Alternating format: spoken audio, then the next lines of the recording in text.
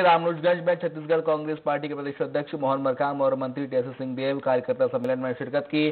कार्यक्रम में क्षेत्रीय विधायक बृहस्पति सिंह के साथ शामली और लुंड्रा विधायक भी मौजूद थे। मंच से मोहन सिंह मरकाम और मंत्री टीएस सिंहदेव ने कार्यकर्ताओं को संबोधित किया और आने वाले नगरीय निकाय चुनाव में भी जोर शोर से मेहनत करने की बात कार्यकर्ताओं से कही। छत्तीसगढ़ प्रदेश कांग्रेस कमेटी की बागडोर मिलने के बाद पहली बार बलरामपुर रामानुजगंज जिले के कार्यकर्ताओं की बैठक हमने रखी थी। आने वाले चुनाव, नगरीय निकाय चुनाव, पंचायत चुनाव होने हैं, इसलिए कार्यकर्ताओं से फीडबैक भी, उनके सुझाव हमने लिए हैं। अगर ऐसा है तो मैं खेद व्यक्त करता हूँ। ये कांग्रेस पार्टी की ओर से कभी ऐसी ना तो मंशा है, न रही है, न रह सकती है।